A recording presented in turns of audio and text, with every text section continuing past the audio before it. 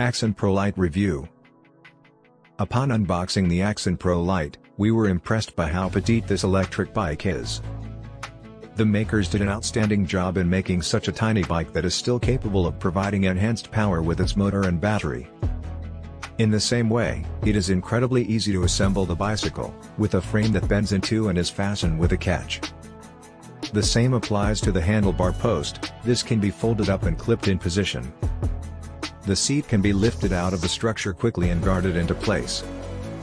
Before taking your first ride, you will have to attach the pedals, but these are collapsible, making carrying and storing the bike straightforward. When compressed, the cycle is held tightly together by magnetic clasps, which keeps it from coming undone. The Axon Pro Lite was incredibly quick to be ready for a ride, but we noticed that the front tire was nearly flat. After pumping it up, it became apparent how this small wheel could be troublesome. Getting the pump nozzle onto the valve was rather challenging, especially on the back one. Apart from that, using the Axon Pro Lite is easy. The design may be slightly peculiar, but all the important features are present in their rightful places, including a splash guard over the rear wheel to keep you dry in wet weather and another one in front of it. The Axon Pro Lite has such a creative build it's hard to tell it's an e-bike, while still giving you all you need for enjoyable cycling, including a fair seat. Its one-speed system implies there is no changing of gears or derailleur to bother with. The three power settings are managed through the computer located on the right-hand side of the handlebars. This setup is neat and straightforward, while the small power button just below it lets you apply short bursts of forward propulsion when needed. Before going on your first ride, make sure you know the Axon Pro Lite's controls well. Don't forget about the small lever located under the computer. It unlocks a huge surge in power.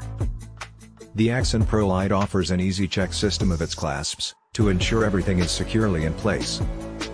This was especially helpful since the bike lacks suspension, and it pays to have those tires pumped up for a comfortable ride. These small wheels may be problematic for less experienced cyclists.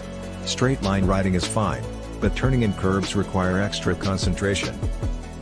The lack of suspension and small contact patches on the tires make for a comfortable experience on even road surfaces.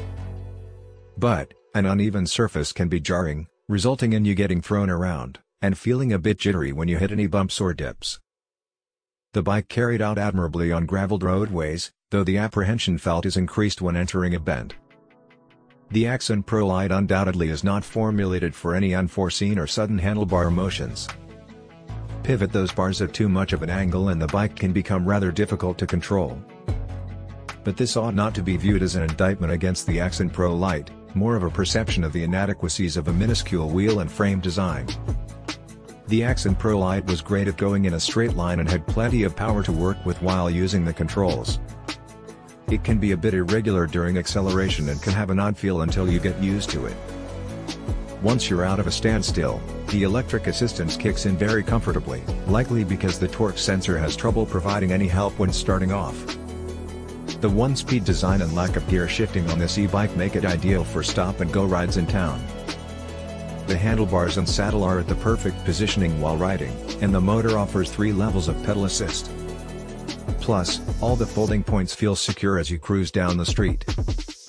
There are also warning horns and bright lights to alert other drivers, as well as an LCD screen with a clear display of information such as speed, mode, and other trip necessities. This e-bike has to work hard, but we found the battery and hub motor provided plenty of power.